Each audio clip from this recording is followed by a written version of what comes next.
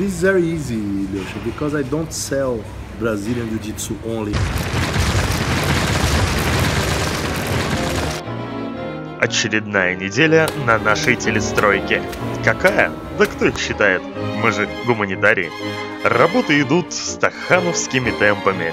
Штукатурка сыплется. Деды осматривают свои владения. Сторонники физкультуры потеют и сбрасывают калории. Мужские раздевалки готовы, и пора задать Александру Фария пару вопросов, которые появились в комментариях к предыдущим сериям. Если большой клуб, если много людей в нем занимается, это не означает ли, что внимание каждому отдельно занимающемуся будет меньше? Зачем именно большой клуб? Actually, it doesn't mean that if we are a big club, we are going to have less attention to our students, because LUDUS today is not only me. I know I am the face of LUDUS, but we have many people working in LUDUS. Just for you to have an idea, Lucia, we are in 42 different cities, in 6 different countries. So I don't know everybody who is in Kazakhstan, in Aktau. I don't know everybody who is in LUDUS, Volgograd, for example, but I know many of them. I know all our coaches. I'm in deep contact with them very often. They talk to me in our social networks, and I try to answer as much as I can.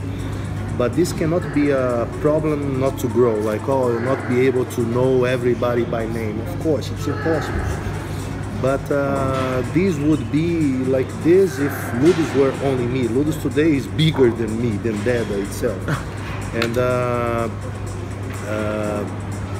as this team of Brazilian Jiu-Jitsu that has 2,600 people all over the world today, it's an army.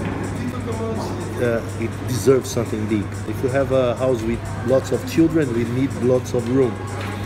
And but not only this, it's also because it's a next step. We don't want to be only in Brazilian Jiu-Jitsu. LUDUS today is Brazilian Jiu-Jitsu, yes, it's one of our key points. But LUDUS is also boxing, is also Muay Thai, is also...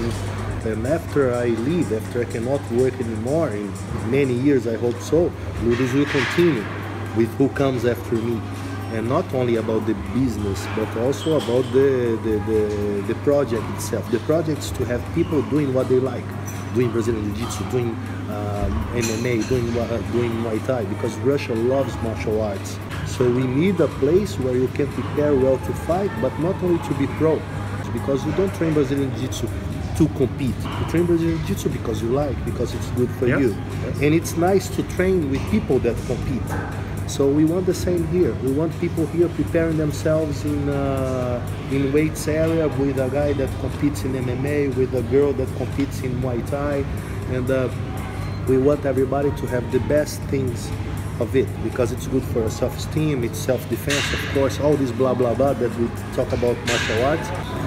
So everything here is going to work in an holistic way. Holistic ways means everything works together. You want to train Brazilian Jiu-Jitsu? Nice, but you can also go to our dietolog and make a diet so that you can get your weight for a competition. You can also do some weightlifting and powerlifting so that you can get stronger. You can also do with our functional trainers some cardio preparation so that you can fight 1 hour row without stop.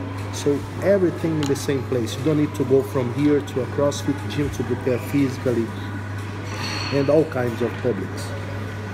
We have people here that are doctors, people that are lawyers, people that are housewives that come here to train LUDUS DOME, and all of them understand this, that it's more than sports. It's about well-being, about feeling okay.